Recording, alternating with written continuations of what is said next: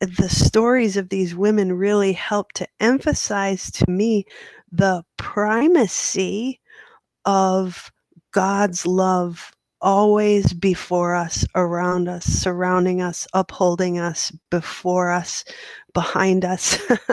We're sort of swimming in it all the time, and it's a matter of putting on kind of the right glasses so that I can see what He is already doing.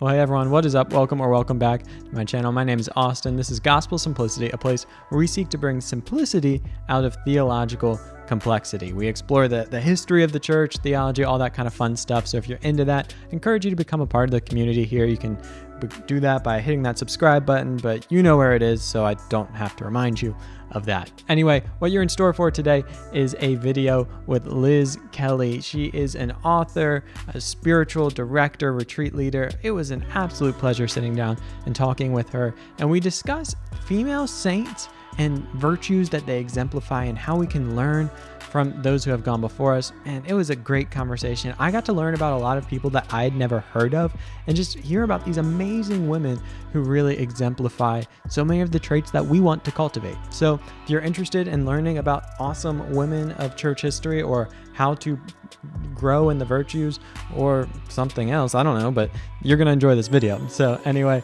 I'll let you get to that in a second. But first, I do want to say thanks to my Patreon subscribers and merch buyers who make this channel possible, especially my patrons who give monthly to support me and this channel to keep it going and growing. Thank you guys so much. If you want to support the channel, you can go to gospelsimplicity.com and click donate, and you can find Patreon at patreon.com/gospelsimplicity or make a one-time donation at paypal.me/gospelsimplicity. Thank you all so much for your support and enjoy the video. Well, today I am joined by Liz Kelly. Liz Kelly is a jazz singer who met Jesus in late night adoration, an award-winning author of 9 books, including Jesus Approaches and Your Heart, His Home Prayer Companion. She holds advanced degrees in creative writing and Catholic studies. She is trained as a spiritual director and leads retreats with a particular focus on helping women to flourish in their faith. Liz, thank you so much for being here today. Thanks for having me, Austin. I'm really looking forward to it.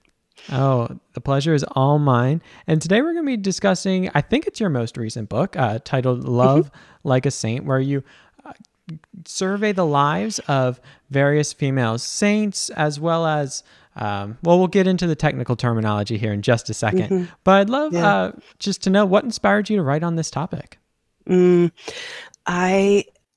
When I was going through school for spiritual direction, we used materials by this wonderful holy Jesuit. His name's John Wickham, Father John Wickham, since deceased. But he had written a really sweet little book on the virtues with a little introduction to the virtue. And then he listed, several dozen verses to pray with about that virtue. And I remember the first time holding that book and thinking, oh, I really want to write this book, but I want to write it for women. And I also want to include stories of women, put a little more meat on the skeleton in terms of how that particular virtue is embodied. So that's where the idea came from. And then when COVID hit, and like everybody who does retreats and speaking and things, everything just kind of dried up for about a year. And I had a lot of time when I could read and research and really drill down more deeply into some of the women that I didn't know at all. So that's where it came from. That's wonderful. And I really love the structure. It's neat to hear where that came from, because when I first opened up the book, well, it was on a laptop, which, ashamed to say, I'd rather read it in paperback. But that aside, I thought, I knew I was in for a book on female saints and I was going to learn some things. But the angle of the virtues that you paired them with was a really neat way of making it more than just like a historical survey, but also kind of a devotional read, which I really appreciated. I think one of the things that happened is, just as I was formulating kind of ideas and trying to gather up my thoughts for it, there was no way that I could write about more than one virtue per woman, or that would be a full hagiography. I'd have to do, 800 pages on each woman. And I, of course, wasn't interested in that. And so by paring it down to just one virtue and really drilling down on that, I think you do get kind of a more intimate glimpse in a part of the woman's life rather than a whole historical kind of survey, as you said. And so that was kind of a happy accident of the book, that I ended up just kind of concentrating on one or two virtues. I think that made them really accessible. So that was a beautiful Bob Ross happy accident there. Yeah, right, exactly. But throughout this conversation, we're going to be referencing people with various titles such as Servant of God, Venerable, Blessed, and Saint. And those are a lot of titles. So for those that are maybe new to this world, what do those titles mean? What is kind of the delineations there? Sure. Well, when the church is interested in examining the life of someone looking for heroic virtue, that's called opening their cause. And at that point, a person, a subject who's going to be examined in this way, they start to gather all kinds of witnesses, any kind of written documents and things like that. So as they move along through this stage, it takes a long time, many, many years. The church is very slow when she is looking for things like this. She really wants to be sure she gets it right. And so there's sort of different stages which delineate where you are on this path to being canonized. It begins with servant of God. It moves to venerable once it's been established that someone practiced heroic virtue. When a miracle associated with that person has been verified, you move to blessed. And then after 2 miracles, you move on to saint. And I specifically wanted to choose women along that whole arc because, including a laywoman, Eve Lavaliere, whose cause has not been opened at all, because I think it's a little bit easier for us to see ourselves on it. That there is an arc, that you start here and then you move there, and it's sort of gradual. And it gives us a little bit more, I think, breathing room too. It makes the women in the pages, I think, a little bit more accessible and real. I found that to be the case, and I really appreciate the way that you selected from across the spectrum. And as I go through, actually, I'm not sure if I selected any saints specifically to talk about today. We'll see as we go through. But before we jump into some of the specifics of these people, because we're going to go through certain people and the virtues that they exemplified, I'd love to know a bit more about the process. So you lead retreats and such, and COVID hit, and it's a great time to research and write a book because that has dried up, as you said.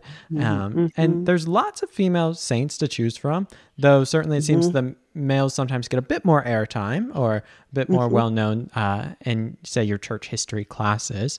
But what was the selection process like? I mean, that's a lot of people to choose from. And was there anyone that really stood out to you as you were doing it? Yeah, and it's, in fact, the first woman that I really started to write about, even aside from a book project or anything, was Blessed Benedetta Bianchiporo. That sounds like it should come with Chianti and spaghetti, and it probably should. But, and she's, I met her, we have this saying that you don't choose the saints choose you. So I was on retreat a number of years ago with my assistant. We try to make a retreat together every year. And that year, I just happened to have really bad vertigo, and it was worse in the morning. And so I missed the morning conferences. And I went to my assistant, just kind of quietly asked her, what I miss. And she said, well, this morning they were talking about different saints, and there was one that really stood out. And it was this woman who had a really terrible disease, and she went blind and she went deaf. And eventually they signed the Italian alphabet into the palm of her hand. And that's how she communicated. And that was the only introduction that I had to Benedetta. And I was like struck by holy lightning. You have those moments where it's like, zzz. So I went home from that retreat and I started to research her. And I was like, who is this woman? I have to know who she is. At that point, she was just venerable. At some point, after some months of research, I wrote my column about her.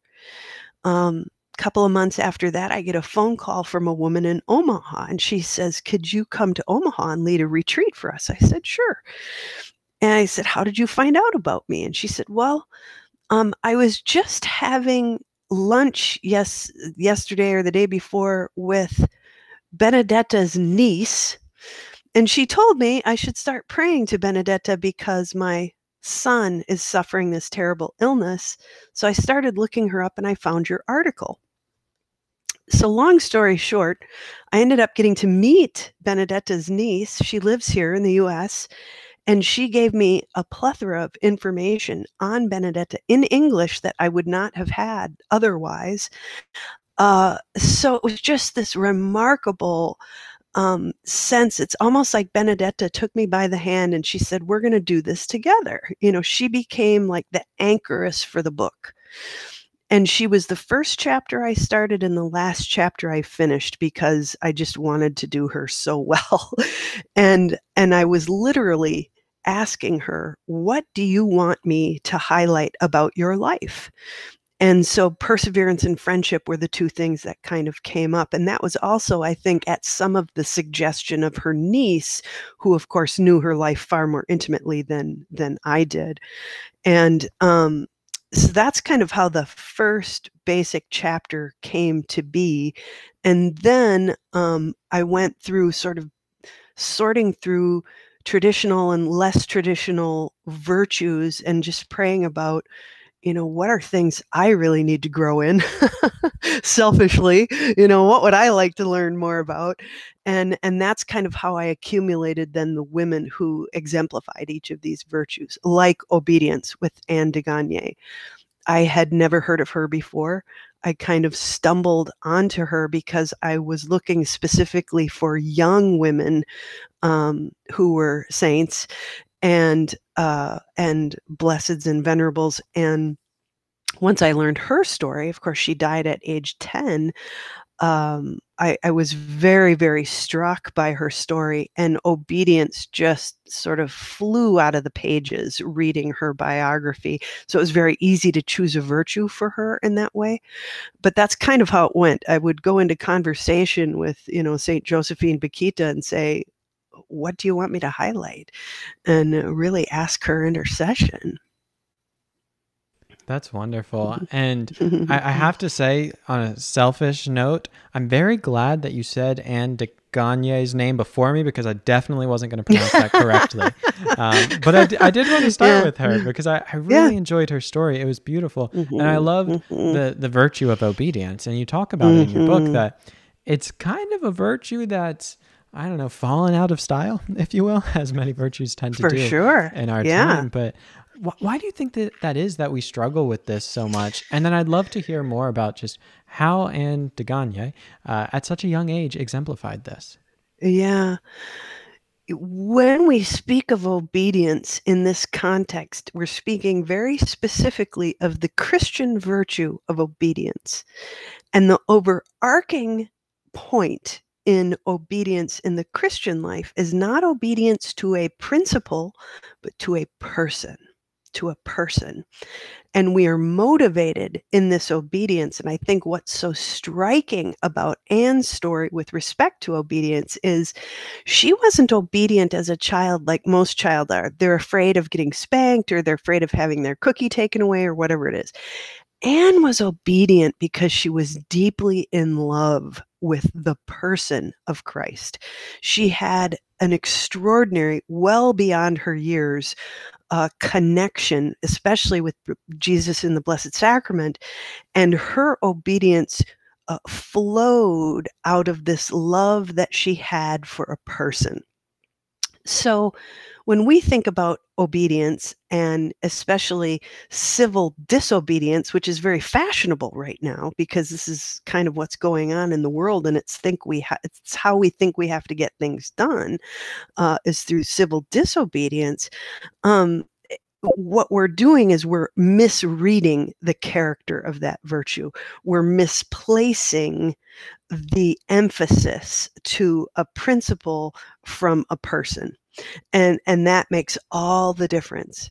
If I am being obedient out of love, that becomes a gift that I give. If I'm being patient because I love someone, that becomes a gift that I can give to them.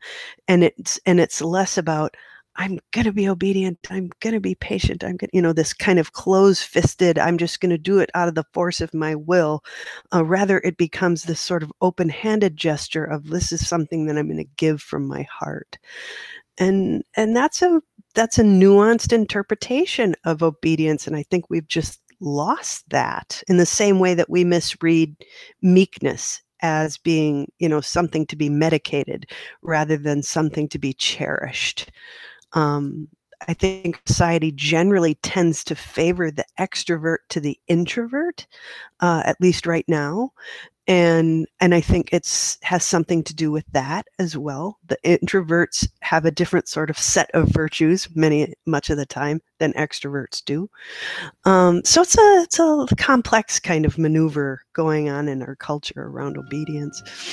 Hey, we'll be right back to the interview, but first I want to tell you about another sponsor for today, and that is Faithful Counseling. Faithful Counseling is a group of Christian counselors that exist to help you get the help you need. One of the first YouTube videos I ever made was called "You Can Have Jesus and a Therapist Too." And what I wanted to do in that video was draw out the fact that so many people are struggling with mental health. And the last thing we want to do is make it more difficult for people to reach out to get the help they need by creating this stigma around it. It's something that I'm really passionate about and think we need to end in Christian circles. And that's why I'm so excited to be partnering with Faithful Counseling. Their counselors all will be counseling from a Christian perspective, and you can connect with them from any country in the world. They have counselors that speak many different languages. And hey, if it's important to you to have a counselor from your specific tradition or background, they can do their part to try to pair you up with one of them as well. All of their counselors are licensed with over 3,000 hours of experience. You can connect with these counselors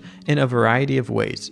In fact, you can do video sessions, phone calls, live chat, or messaging. All of the messaging is secure, and if it's between scheduled sessions, you'll receive a response within 24 to 48 hours. If this is interesting to you, if you think this would be helpful for you or maybe a loved one, I'd encourage you to go to faithfulcounseling.com/gospelsimplicity. If you do that, first of all, you'll get 10% off your order, and you'll be matched with a counselor in less than 24 hours. Again, that's faithfulcounseling.com/gospelsimplicity to be matched with a counselor in less than 24 hours and get 10% off your first month. Faithful Counseling costs $260 per month, which gets you unlimited messaging with your counselor and 4 30-minute sessions. But again, if you go to faithfulcounseling.com/gospelsimplicity, you'll get 10% off that first month. Lastly, Faithful Counseling is not a crisis line. If you are currently experiencing suicidal thoughts or ideation, please reach out to a crisis line or hotline. You can find one of them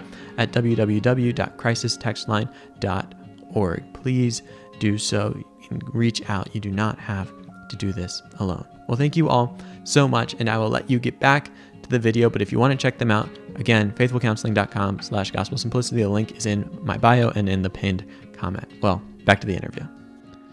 That was a really insightful distinction you made there between obedience to a person and obedience to a principle. And I think that's something people can really take away from this, because again, you said, it's a nuanced point, but it can make a lot of difference. And that obedience out of love to a person is going to be so much more meaningful than to an abstract concept. That's really where growth is going to happen, when it's obedience to a person. What makes it Christian obedience?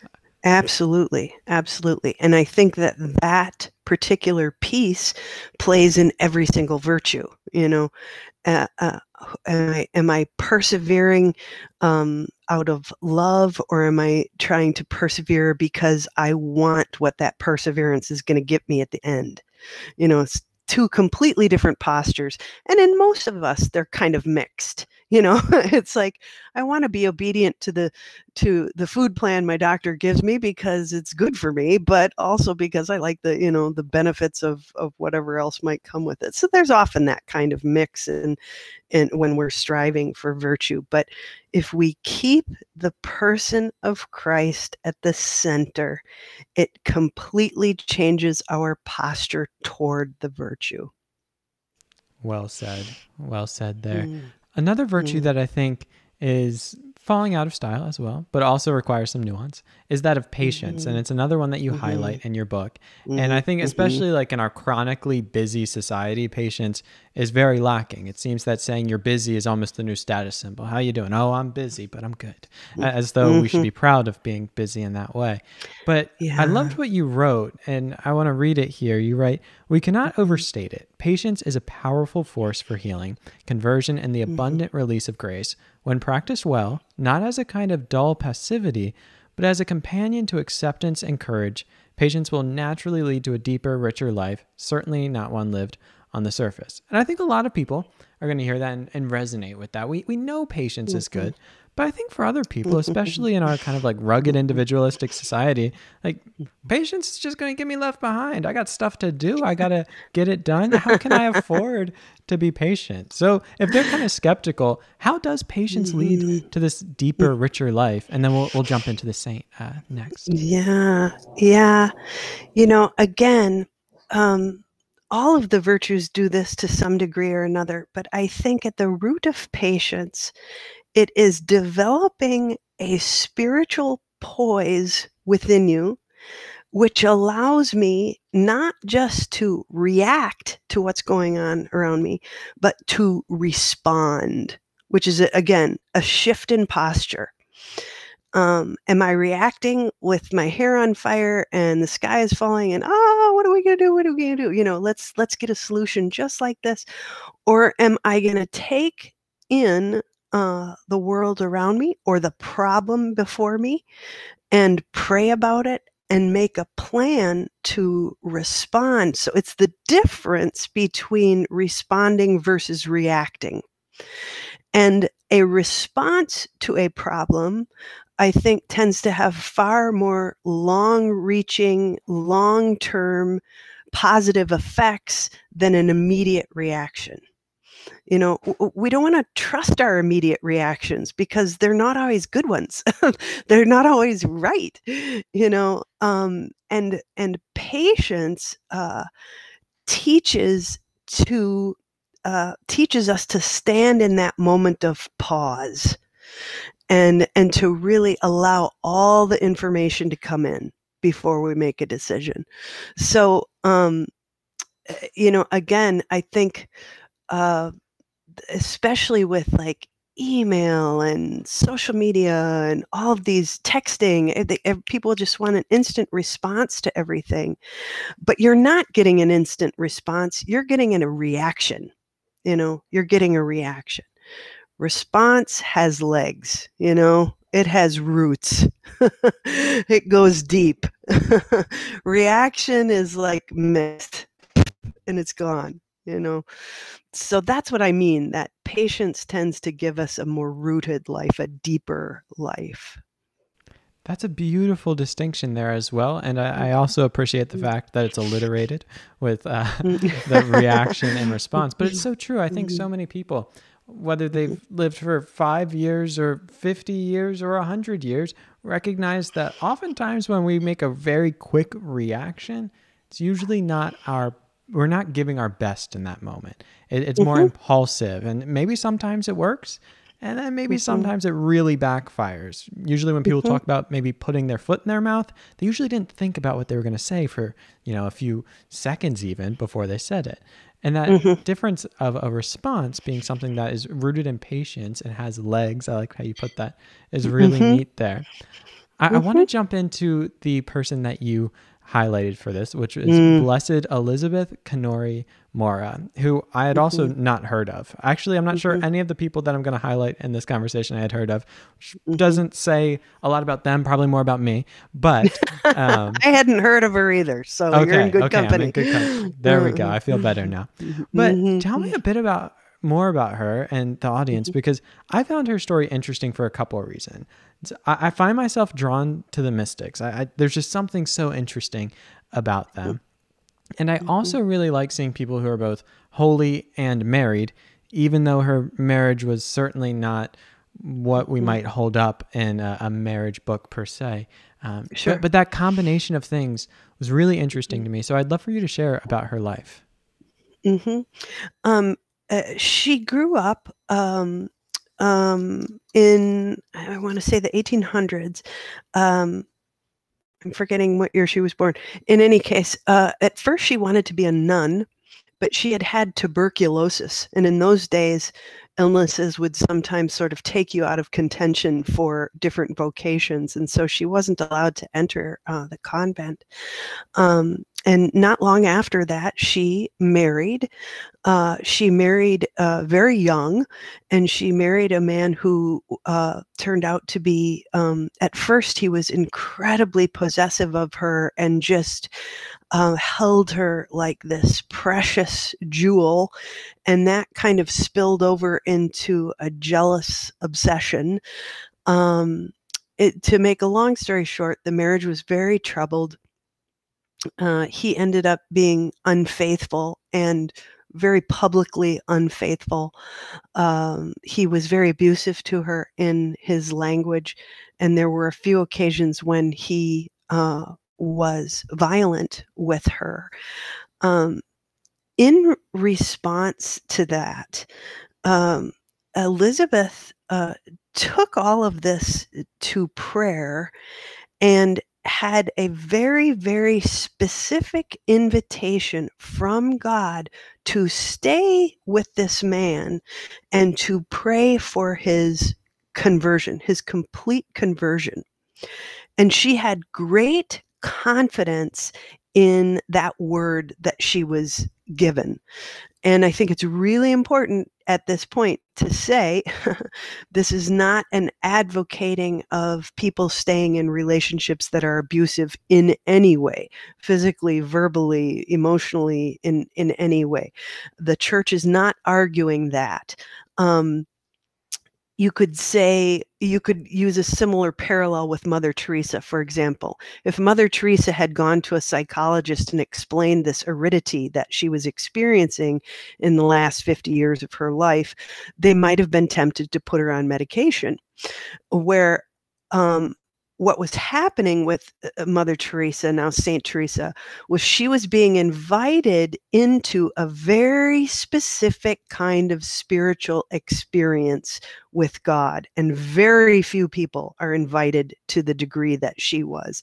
And in the same way, Elizabeth believed that she was being invited into this radical fidelity and patience with this man who just fell down again and again and again, and very rarely offered apologies for his terrible behavior. And in doing that, though, she was protected on a number of levels, physically, emotionally. She had many mystical experiences. She was able to protect her children. Her children were never harmed by this man. And furthermore, she didn't harm them mentally by saying, "Oh, your dad is such a jerk. Oh, he's so terrible." She tried her best to preserve that relationship to the degree that was available to her, which is really heroic. I mean, we hear about divorced couples using their kids against each other all the time. And so she resisted that temptation. But more than anything, she just continued to speak back to him forgiveness and this radical patience and this kind of knowing, I know you're going to have a conversion, and it's going to be big. And in the end, it was. But, maybe you have more specific questions about her life or. Yeah, I think what I just found so fascinating was, I mean, I guess, growing up on a steady diet of like Hallmark movies around Christmas time, I have a bit of a soft spot for the fact that it came full circle in that. But it was remarkable to read just her patience and all that she went through. And again, I think I'm really glad you highlighted that this isn't necessarily something that the church or like is advocating for people to go through, that this was a specific calling. And that if people find themselves in that situation, I don't want them to hear this and say that's their calling too, because I don't think that's what you're saying. And I know it's not what I'm saying as well, but the way that her patience ended up being a witness to her spouse, I think was just a beautiful thing. And I know that I've talked to people in this community that, they love Jesus and it breaks their heart that their spouse doesn't too. But through her Yeah. patience, she was able to bring that about. And I wonder maybe if you could just speak to that dynamic at the end there, because I know a lot of people who find themselves in relationships where they're kind of mismatched there, but they want to be Yes. faithful. And Yes. is this someone that could give them some inspiration for that? I think one of the great gifts that Elizabeth received, she she was denied the kind of safety and intimacy that she should have been granted through her relationship with her husband in her marriage. And I think what Jesus did was to replace that with a mystical intimacy and safety that she experienced directly with the Lord himself. So, yes, there was this denial, her husband's incapacity or unwillingness to um, admit his faults and to change and to repent and do differently. But instead, because I think Elizabeth was willing to accept that the Lord sort of replaced it and magnified what was lost in this mystical life that she experienced. So she was having all of these sort of mystical visions of things, and this was, in a way, what fed her and what kind of kept her going when she was being denied everything that she absolutely had a right to in her human marriage. There was this mystical marriage that took place instead, and I think that she is an example, especially to people who are being denied that kind of spiritual intimacy. I think my husband and I pray together every night every night. We never miss, unless one of us is someplace else. And it's my favorite time of day to just sit there and pray with him. And the pain that must be to not have that must be very great indeed. And so I think that she stands as an example of, you can live without this. It won't be, you won't miss out on any of the pain of it. It's still going to be painful, but when you offer it to God, he can take it and magnify it and make it something, somehow a gift, because that's what he does. I open a can of like rotten tomato soup, and that's all I can make with it. But God can take something rotten and turn it into a feast. That's his operation. That's his whole way of working. He takes the crucifixion and turns it into the resurrection. So that same operation can be applied to our lives and our suffering. So if I'm in a situation where my marriage is cold, or I'm being denied the sort of safety and affection that I have every right to expect, I can give that to Jesus and say, you make something of this. Elizabeth's life teaches us that he will accept that and take that and make something beautiful of it. And we need to be patient, waiting for how that's going to unfold. In her case, it was just extraordinary. Yes, and I love how you tied patience back in there, because it's not that she knew that this was going to happen tomorrow. Like, she was patient in that process. And from what I read through you about her life, it seemed it wasn't about, and again, how the virtues work. It wasn't just that, okay, I'm only doing this because I know the end game of this. I've seen the end, but I'm going to be faithful. I'm going to be patient in this. And then God rewarding that in such a magnificent way. Just such a powerful story to read. Another person I want to talk about, she might have been my favorite person in this book, was servant of God, Catherine DeHuke Doherty. And something, she just seemed fun. She seemed like someone I'd want to sit down with, a little feisty. But something that really jumped out to me was this practice of, and here's another word I'm probably going to mispronounce, but Pausnik or Postnik. I'll write it. Pustinia. Pustinia. That one. Yeah, my Russian is non-existent. But I found this so interesting. Could you describe it a bit? Because I think people are going to really enjoy this practice. Yeah, I love her. She's feisty. She had a real life, real life, very full. Um, and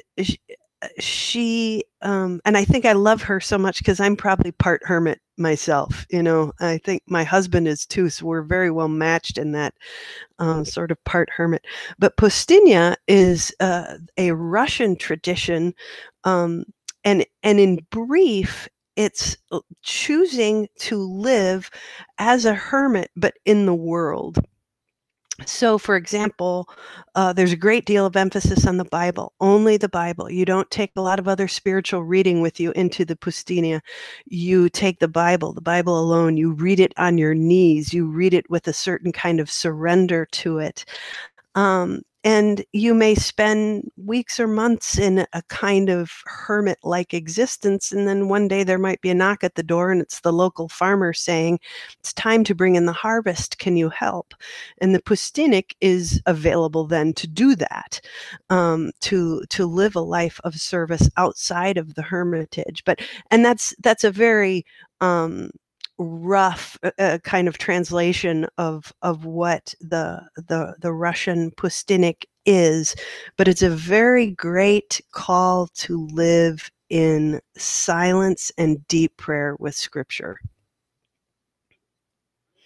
It was really interesting to read, and it reminded me of The Way of the Pilgrim. Mm-hmm. And I'm not sure if there's a connection there or not, but the famous book there. And the emphasis on silence, I thought, was a cool virtue to pick out, if you can call a virtue cool, but a needed one, a necessary one, perhaps a better adjective.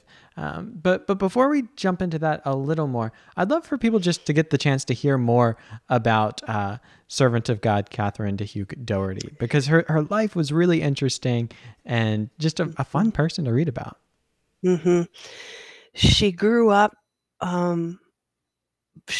She was her first experience of Catholicism was the Russian Orthodox Church, and she was also married at a very young age to a gentleman who ended up being abusive and unfaithful. Because she was so young when she married, well, they had to flee Russia because of the Bolshevik Revolution, and at one point she was actually shot in the hand during a kind of a riot on the street. They moved to Canada. They fled, I think, first to England and then moved to Canada. And she was granted a divorce from this gentleman. And at that point, she really felt a call to reintroduce the tradition of Pustinia around her. She had an incredible heart for the poor and the homeless, and basically was poor and homeless herself in many ways. She discovered, she had a few young kids, and she discovered that she had a real capacity to speak with eloquence and strength about the life of the Spirit, the Christian life. And so people would invite her to come and speak. She would speak to groups and seminarians and all this sort of thing. And eventually she ended up establishing a number of different houses that were dedicated to practicing as a group this sort of hermit-like life, and people could come and show up at any time and make retreats, and they were invited then to just sort of live as they lived, and people came and went. She had houses in Canada. She had houses in Harlem. Eventually, she was being interviewed by a famous journalist at the time, and much to the surprise of many around her later in life, they married, and so it was this great source of reclaiming this married love, and that was a source of bifurcation with some within her group. So she had a kind of a bumpy path, but everywhere she went, she flourished, blossomed, and I think and achieved extraordinary things. It did extraordinary services for the people around her, the poor, the impoverished, single mothers, that kind of thing, because she had her roots in this practice of pustinia, of entering into silence, which is not just about turning off what you're hearing. It's about listening for the first time. It's about truly opening your ears. So it's this twofold thing. It's one of like shutting out certain noises so that you can hear the voice of God.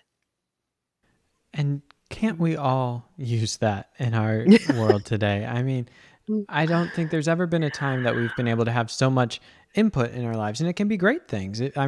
As we do this, people will one day be watching this in the future, and I hope it's a good input for them.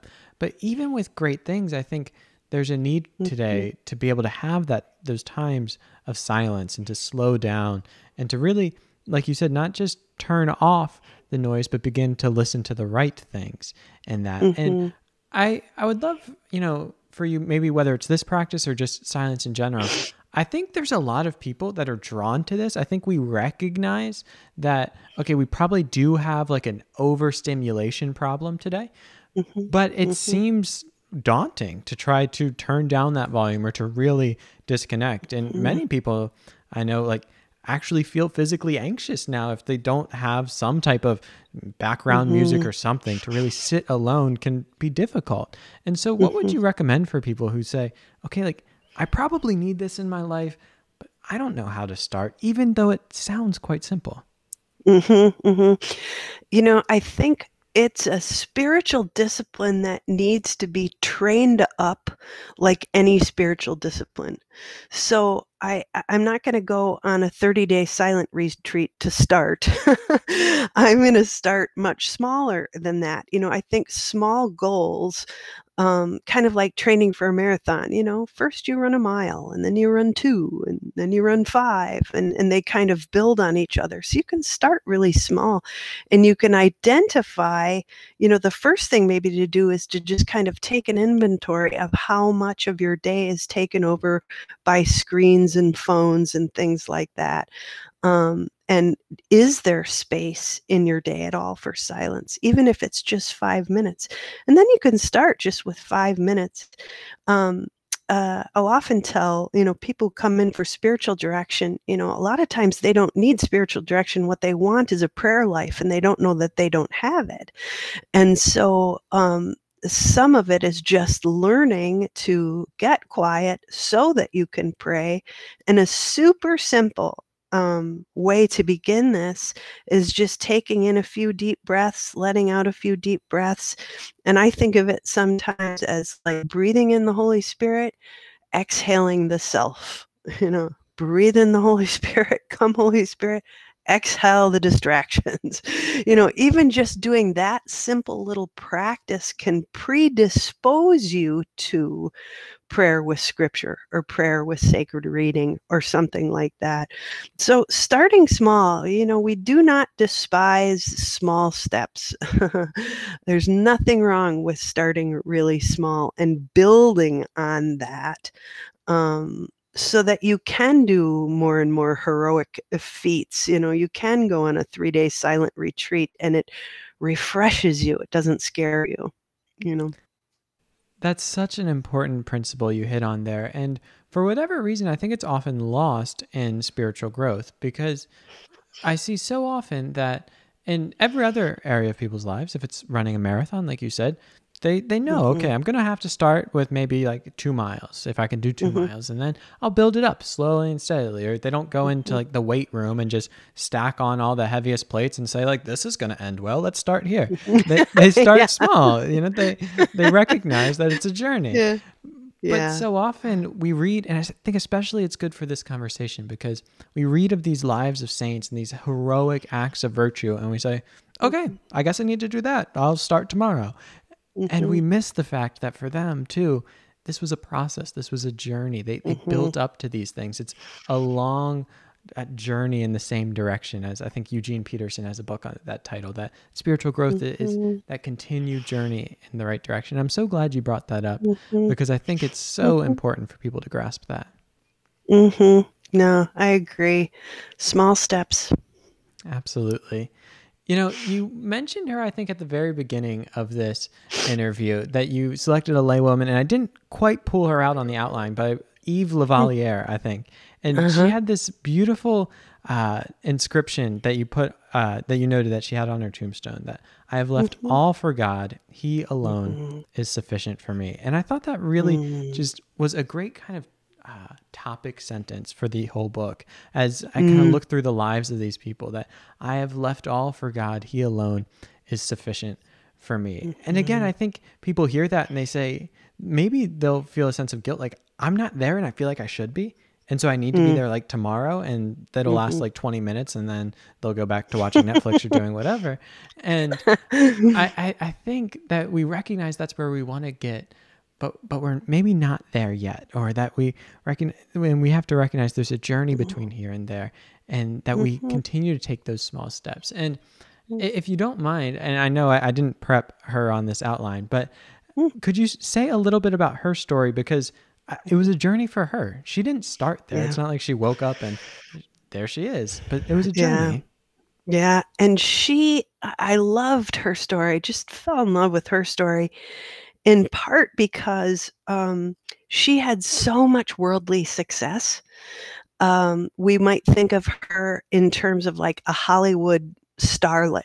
She had it all, and she left all of that because she had this encounter with Christ that was so real. It was the first real thing she had ever experienced. And she's like, now that I've tasted what it's like to live, I can't possibly go back to this Hollywood existence, which is all completely false. And so I love her story, and I love her story too, just because, I was a singer for many years. And so to see an actress and someone who was really engaged in the arts in that way, leave, there wasn't anything about her acting that was immoral, but there was a lifestyle that went with it in her case, that she was very happy to let aside. The other thing I think that's really important to remember about Eve too is she was the victim of a violent crime when she was young, and she observed her father killing her mother. And her father then tried to kill her, shot at her, missed her, and then took his own life. So she was orphaned very young. She grew up in a very abusive household.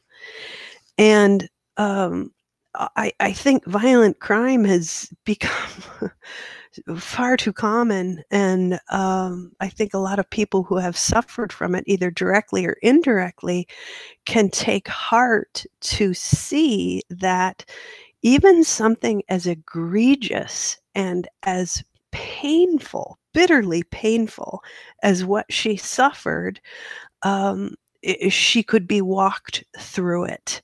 She could be walked through it. I had the chance to, last summer, write a story about a woman here who 30 years ago, her first husband murdered their children and then himself. And so 30 years later, she was talking about this experience and how God had brought her through it. And Eve's life really reminded me of that, again, this isn't something where, and she used this phrase, she said, people would say, oh, God never gives you more than you can handle. And she said, there is absolutely no way I was ever going to handle the murder of my children. That was not ever going to happen. But she said, but God did walk me through it. He never left my side as I was moving through this experience of mourning and grieving and rage and everything else that would be accompanying that. And I think a similar kind of thing happened with Eve, that she met a community that was willing to walk with her through this conversion, reversion sort of experience that she had, and to let her take her time and do what she needed to do, And that witness of being willing to walk with her through that was very compelling, and it changed her whole life. And of course, she was vaulted into this by reading the stories of Magdalene and Magdalene's experience with Christ.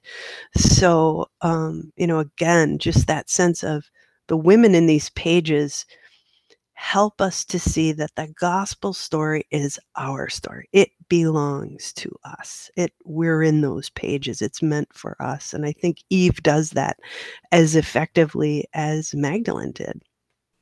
I really liked the way that you kind of paralleled her as a modern Mary Magdalene in that. Mm-hmm. And it was such a beautiful and gripping story. And I love that you also highlighted that she had that community around her, that so many people, I mean, a lot of these saints have this heroic, and as Americans, I think we like to highlight, for instance, her name Elizabeth Kenori Moore, that, she was kind of by herself, and we're drawn to that. We're like, she kind of did it, but she had people around her too. But I think especially it's important to see in Eve, like the making of a saint often takes if they say it takes a village to raise a child, how much more so with the saint, the people around them who we may never know their names, but who had that influence on their lives. I think that's a really neat thing. And it's also neat to make that connection, how for Eve, she was inspired by a woman who had gone before her and then helped by those around her. And that's kind of what this is all about. This isn't just a historical exercise in learning fun facts about cool people, though if you want to do that, this will work. But it's so much more. It's seeing how we're connected to those who have gone before us and being inspired by them and being able to kind of learn from them in that way. And one of the things I really took away from this, and it was in this final chapter, the virtue was love. But what it really was about, at least on my reading, wasn't necessarily the love of Eve, though it was great, or the love of Mary Magdalene, though it was extraordinary as well. But really, it kept coming back to the love of Christ. It kind of shifted that emphasis of, ultimately, what this isn't about is putting these people on a pedestal, though they are amazing, but how they reflect the love of Jesus and how that's at the core. And I'm just curious, this process of reading through these lives of such hardship and such faithfulness as well, what did it teach you about the love of Jesus? That's a great question. I love the tomb scene in the gospel where Mary Magdalene is looking for the greatest love of her life. She thought she has lost the greatest love that she has ever known. She thought it was lost to her. And in that moment of her seeking the Lord, seeking, even if it's just his body, just his dead body, that what happens is he finds her. He finds her. She's the one looking, seeking, longing. Oh, I think I've lost it all. And yet he finds her, calls her by name. She turns, falls at his feet, clings to him. If that's not a microcosm of every sort of spiritual life, we are looking for this love that we can hardly even believe exists. We think it might be lost to us. And instead, there's God who's found us and is waiting there for us all the while. That I think the stories of these women really help to emphasize to me the primacy of God's love always before us, around us, surrounding us, upholding us, before us, behind us. We're sort of swimming in it all the time, and it's a matter of putting on kind of the right glasses so that I can see what he is already doing, which is to love me. He's already doing that. That's already being done right now. It's like, do I have my spiritual spectacles on that I can see what he is up to? And I think the women in these pages discovered that in different, in their different ways and in their different lives. But that part of their heroic virtue came from a willingness to look for and to trust that God was active all the time that there was nothing on his agenda that day but to love them. And they really trusted that. They really were willing to believe that. And if they can teach us that a little bit in our own lives, I mean, I'll be really, really happy with if there's some of that results from the encounter with this book. God is actively loving, rescuing, and redeeming you right now. Amen. What a beautiful vision for the book. And thank you for that picture of Mary Magdalene as well. I mean, what a beautiful, like you said, microcosm of the whole spiritual life of us seeking after only to realize that we've been the ones that are found. And it's such a beautiful picture, and I think a great place to begin to wrap up. I'm so grateful for your time. I'm so grateful for your book, the impact it's had on me, and I'm sure so many others, and I'm excited to get to share it with them. Of course, the links will be for that will be in the description for people to check out. But I imagine there could be people that listen to this and think, man, like this is really exciting, but it's only scratching the surface. Not only is there a whole book to read, but there's hundreds of lives to look at, or thousands. Like, where do I even begin if they get hooked on this and they say, I want to learn more about these amazing women or men that have gone before us and paved the way in certain ways? Like, where can they go to learn more? Well, I mean, outside of the book, I think a really good habit to get into, and one I started a while ago, is to spend a year with one saint. And for example, this year I'm spending the year with St. Maximilian Kolbe. So he just happened to be an academic, and he wrote a lot, and he had newsletters. And so there's a lot of material that he wrote that I can read. There's also just an exquisite hagiography on him, just a beautiful biography called Man for Others. So I spend every morning trying to get into a little bit of his thought. What did he love, and why did he love it, and why did he make the choices that he made? Of course, they call him the Saint of Auschwitz. He took another man's place to die in the starvation bunker in World War II. Just an extraordinary life cut short. But I think that the discipline of spending a full year with a figure like that, I think it helps to impress upon me not only their holiness, but also their humanness, and how those two things were married and matched and melded in that person.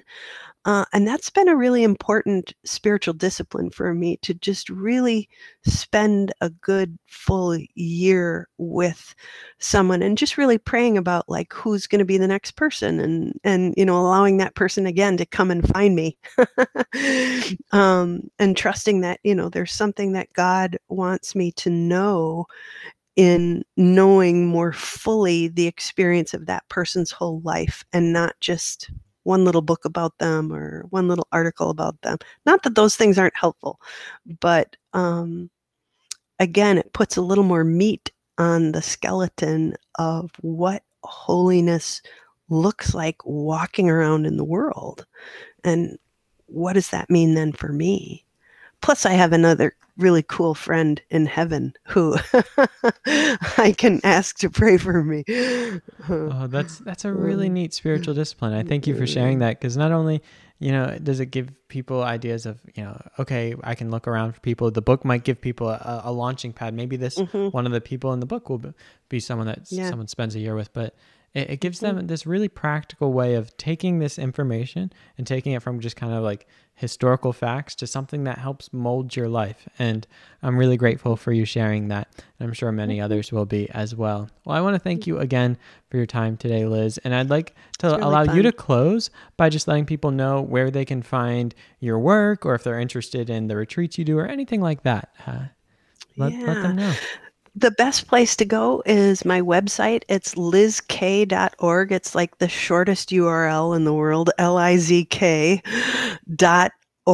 And it's got speaking. It's got samples of different talks that I've given. It's got all the books on there. It's got my speaking schedule and retreat schedule. And it's going to be a really full year with COVID restrictions lifting. We're going to be in Oregon and Texas and California and Connecticut, and I know I'm forgetting some places, but I would love to see you at a retreat.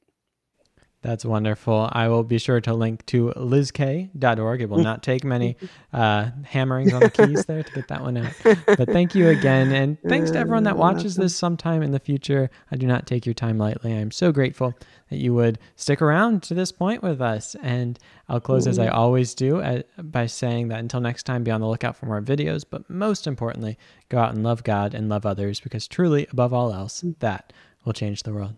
I hope you guys enjoyed this video. I want to say a big thank you before we go to our sponsor for today, another one of them, Kindred. Kindred is a ministry that exists to help people reclaim sacred time with God in their daily lives. And they do this by creating some of the most beautiful Bibles I've ever seen. You're going to see some videos of them here as I talk, and I think you'll really enjoy them. If you haven't gotten one already, I'd encourage you to go to kindredapostle.com and to check them out. And if you do so, use the promo code GOSPEL10 for 10% off your order. Whether you just want like a beautiful coffee table book, you're looking for a gift for someone who is difficult to buy for because they're just like a Bible nerd. If so, they probably watch this channel. Well, if they watch this channel, they're probably a Bible nerd. This could be a great thing for them. Or if you just want a different way to approach the Bible, I'd encourage you to check them out. So again, that's kindredapostle.com and use the promo code GOSPEL10 for 10% off your order. Well, guys, thank you so much for watching this video. Truly, that means so much to me. I really appreciate all of you. If you enjoyed it, I'd encourage you to click like, and maybe even if you're feeling wild and crazy, click subscribe and the bell to stay tuned for more. Until next time, I'll see you guys. Peace.